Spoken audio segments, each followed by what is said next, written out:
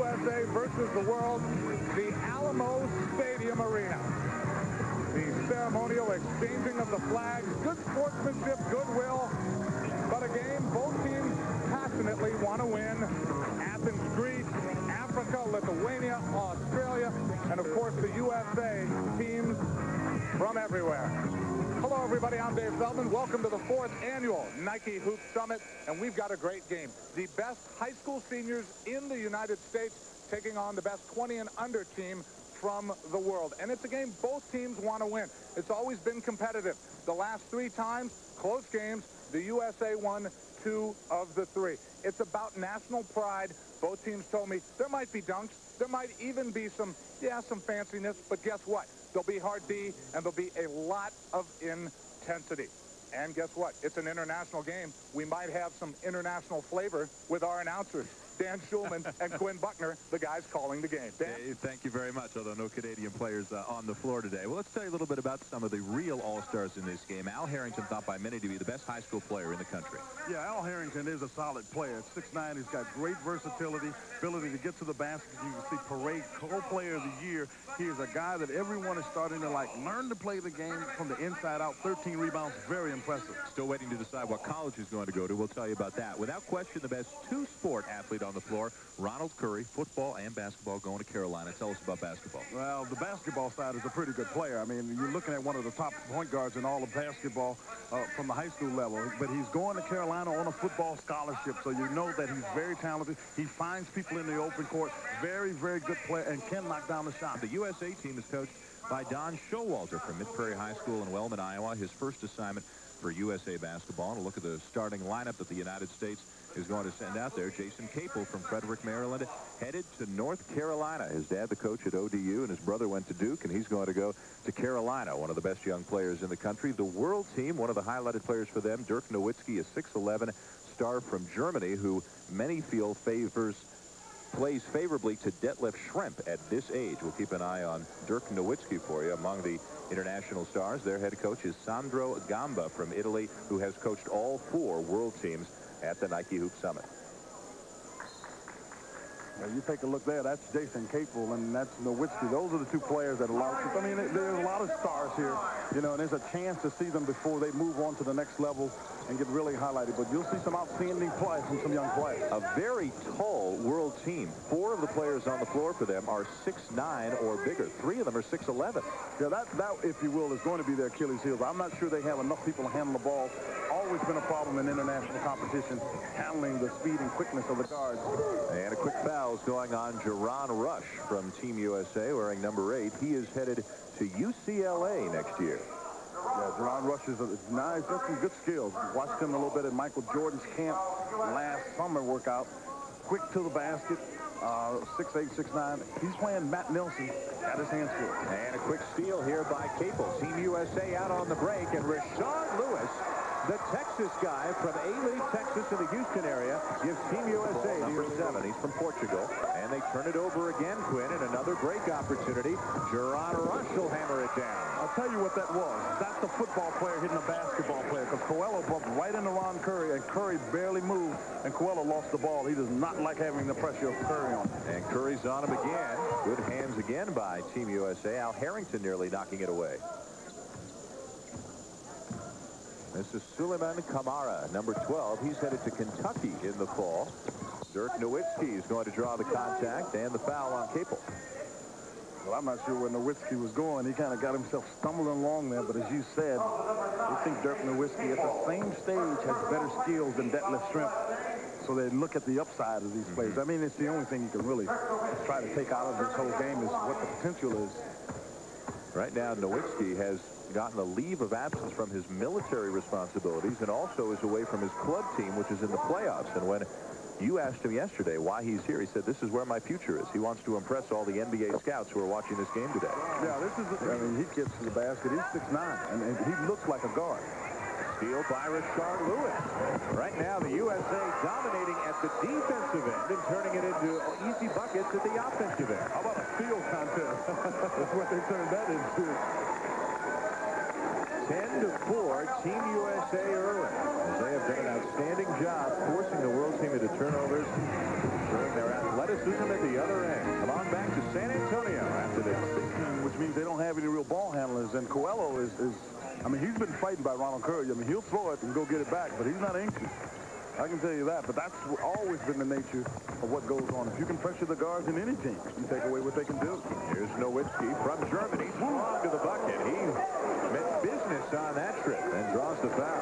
Yeah, and he also got a little nasty streak in him, too, because he's being calmed down like he's talking junk. I think it's just his nature to be competitive.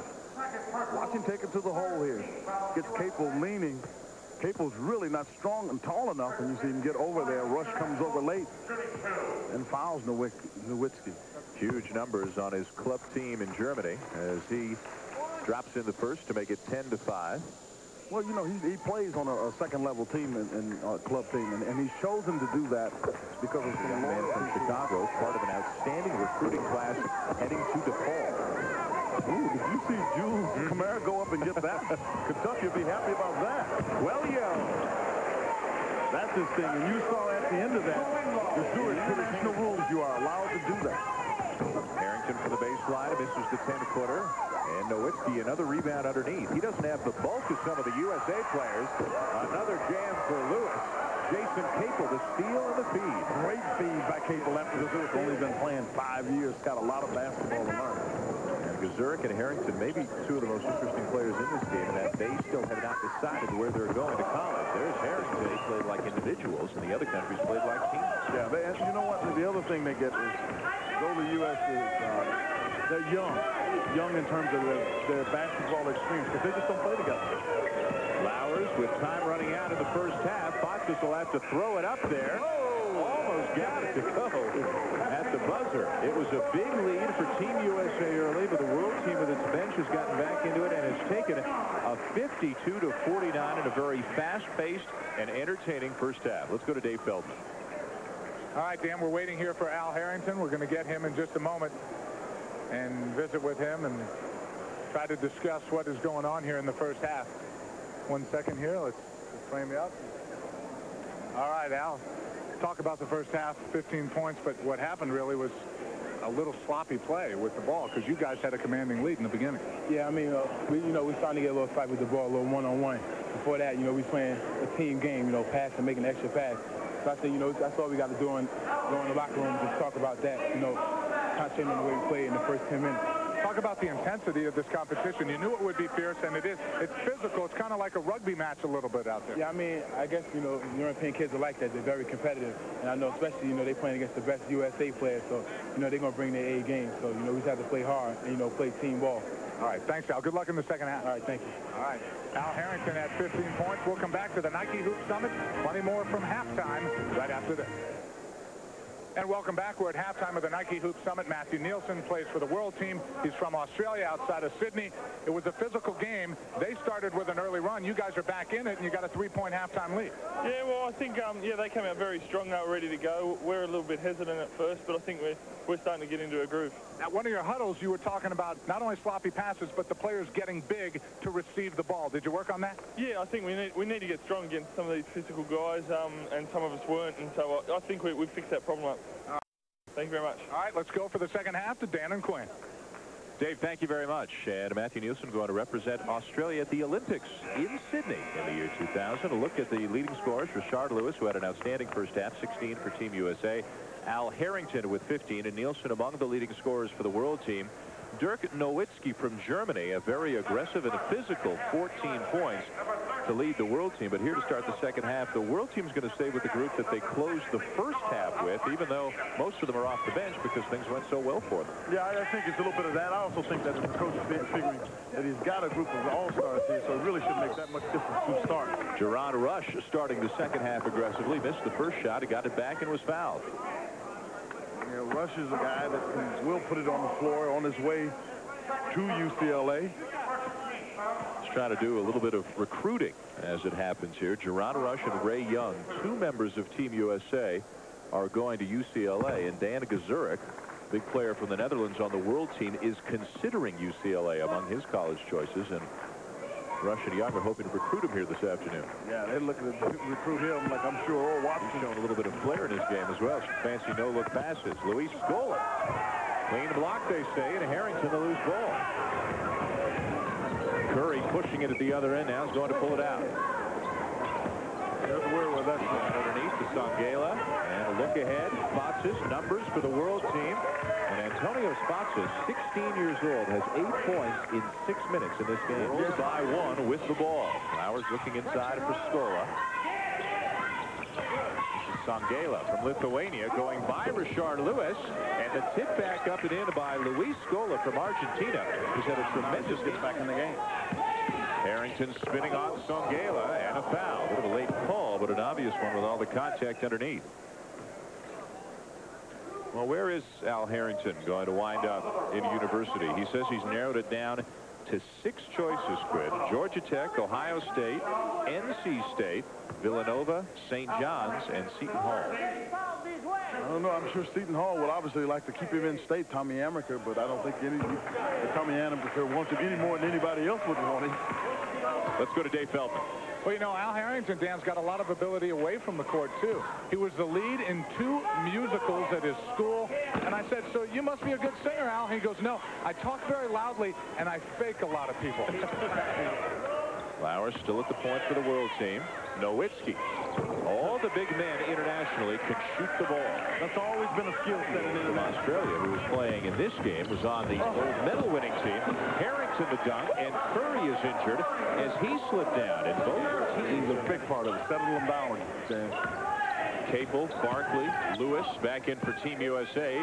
Harrington on the follow. Give him 21. And a nose for the ball. Round the ball all the time, especially on the offensive end. Harrington out there playing with Barkley, who's headed to St. John's, and told us that the Johnnies really strengthened their bid for him by signing Eric Barkley. Matt Nielsen from Australia back into the game, and an instant bucket. He's got 13. Dane Fife for 3. I like the pass by Harrington. Harrington has scored points.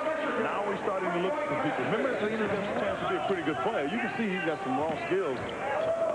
Harrington, there's some skills. Oh, I'm telling you, he can put it in the basket. 25 for Al Harrington, now pressuring Kamara. See why Harrington was named the player of the year. Nowitzki, coast to coast.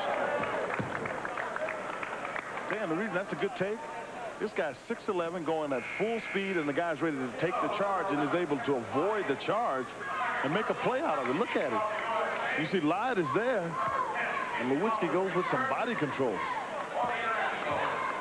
It's tough to project things down the road, but he says he's here because he hopes the NBA is in his future, and he's playing in front of 40 NBA scouts today. Does he have the skills to play at that level? He's showing good signs. I mean, first of all, one of the things you can always have in your favor, you can't teach height. You can teach him to go left and right, but you can't teach height. He has that. He has the ability to put it on the floor for a big man, to step outside and shoot it. I've yet to really see him post up. By the time he leaves there, they'll be real happy with him. He's about 6'11" as well. 6'11", great wingspan. Flowers for the baseline. And the rebound comes free to Rush. Long bounce pass to Eric Barkley. Good pass by Rush.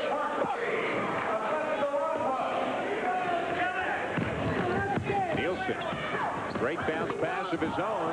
Scola will get it to go down. They got his legs taken off from under him.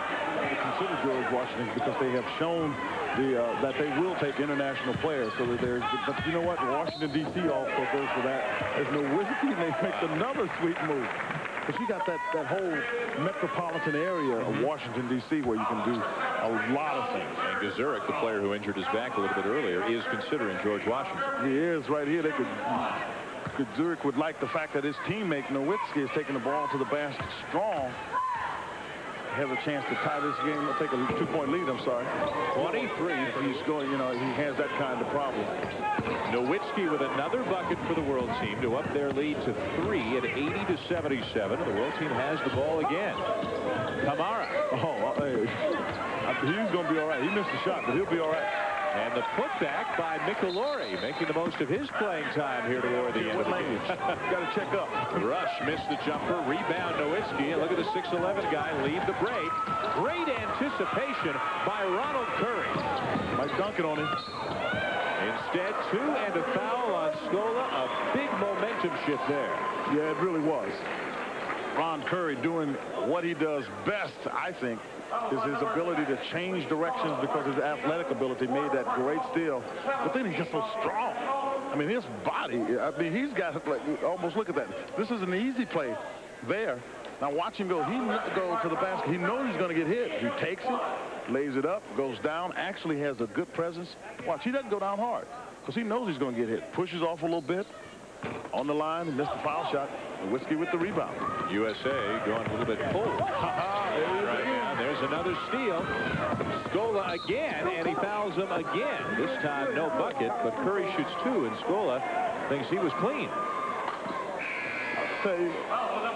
Let's go back to Dave Feldman. You know, Ronald Curry chose North Carolina, and one of the reasons he did was Phil Ford. He loved him. I said, what do you know about Phil Ford as a player? He goes, man, I'm not that old. I don't remember Phil Ford at all. I just know he did something with 4. I think it was the 4 corners. Guarantee you most of these players don't know who Phil Ford is, but if they have any idea, they'll know he was one of the outstanding guards to play at North Carolina. And one of the reasons that they now is a 30-second clock was because of those 4 corners, right, and the way Phil Ford and North Carolina used to handle it. Curry misses the first free throw. The United States hit their first 16. Scola from Argentina becomes the first player in this game to foul out. In his life, he'll be a lot better off having just endured the media pressure from New York.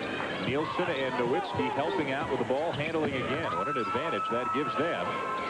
Jumper is short. Rebound underneath by Sangalo to put it back up and in. Yeah, Sangalo, well, his point guards cannot handle the pressure of the USA point guards. Nowitzki. And battling underneath, Sangalo comes up with it, trying to find the hoop. How can that be 3 seconds? It can't be 3 seconds if there's no control. And that's what he said. Yeah. Nobody had the ball. Maintaining yours with your feet. And that's what these guys bring. Hakeem Olajuwon most noted as Nowitzki. Oh, are they going to count this too? World team wants the bucket counted. It is a block. And again, Nowitzki not shying away from the contact at all. No, he's going to take it. Does that Fife get there?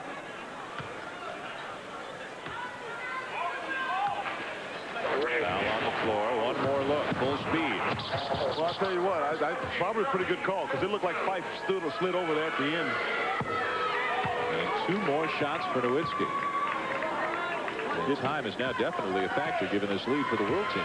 Yeah, you look at Nowitzki, you see 14 from 16 of the line. That's impressive for a big man. So you got to like it. That's his coach, who played on the 72 Olympic team and had a shot they thought to go to the NBA. Right from there, chose not to. Some think he may be living his NBA career through Dirk Nowitzki. Swing play at the other end. Barkley finding Rush, get the lead back down to 5. And a turnover. Nielsen threw it away. Capel and Nielsen collide, no call, and the world team takes over. And this is going all the way, and he tried to take the charge. Yeah, he tried to make that play. That's something NBA scouts love to see, a guy who seeks out the contact. He sure did, and on that play, that's exactly what he does. I mean, Capel gets it, and it's Nielsen, who also has been a part of it. No call there. Let them play. They come back the other way. My boy Darius gets it to Nowitzki. Then watch him. See, he leaned in. Sure. Put that left shoulder in. I'd call that an offensive foul. It went on Harrington. 2 more free throws for Nowitzki. 30 points on the day. He's made his point. He's young.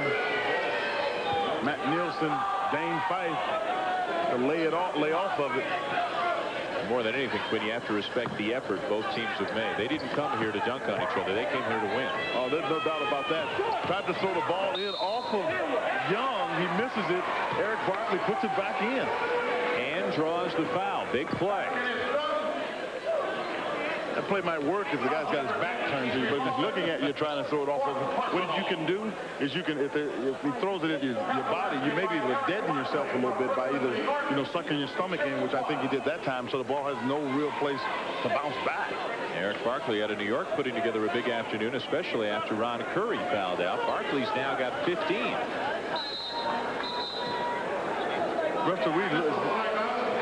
What's that thing? I think the referees. Number 11 when he's saving the ball in the corner. Oh, okay. Gamba looking for an explanation. We'll step aside with 41 seconds to play. And he's the captain of this team, the only player in this game who played in it last year when the United States won. Foxes missed 2 free throws. Barkley pulls up, 3-pointer. USA gets it back. Quentin Richardson. Bouncing around to Nowitzki, and he's hammered. And that should just about do it. The USA had 2 looks at a 3. Had one of them gone down, it might have been a different story. Think about this.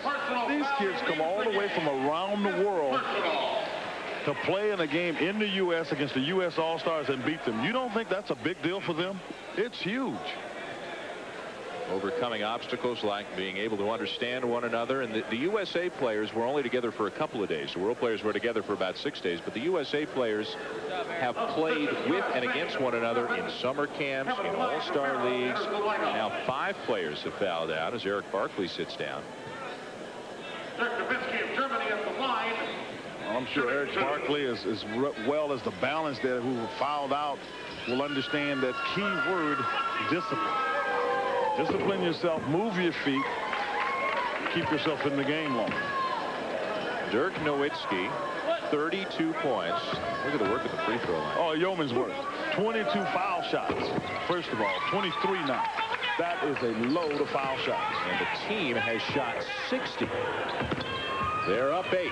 And time running out on Team USA. Ray Young with a 3-pointer. But that is going to do it. The world team is going to even up the series at 2 wins apiece with a physical and entertaining 104-99 win, surprising the host USA team. Dirk Nowitzki from Germany and Matthew Nielsen from Australia. In addition to the little point guard in the first half, Dimitri Lauwers from Belgium, who really helped them out. The biggest reasons that the world team was able to win here today. I think you hit on the point. Dimitri Lauwers was a big part of that because all of a sudden, after the U.S. got out like 8-2 and getting 3 steals, Nowitzki was able to get back into a little bit of a flow. Then I thought Coach Showalter wanted his team to do something they weren't able to do. Block out, get to the glass. They weren't able to do it. All the way at halftime, it was clear that the size that we talked about at the top of the world team was going to be of much advantage against the U.S. team. And remember, you're going to see a lot of these guys in U.S. colleges, maybe a couple of them in the NBA next season. Let's go to Dave Feldman, who's standing by with the star of the afternoon. No question, Dan. This guy is a guy we could see in the NBA. 31 points, 13 boards for Dirk Nowitzki. It was a physical game, and you guys pulled it out. Yeah, of course. We knew that it would be physical because we came over here, and we knew the Americans. We saw them on the McDonald's game, and we knew they play physical, and we did the same, and we won. I talked to some of the players on your team before the game. They said when you wear the country jersey in the world and the U.S., there was really something to prove. U.S. has the rep as being the young guys and the best basketball, and you had something you wanted to show against them.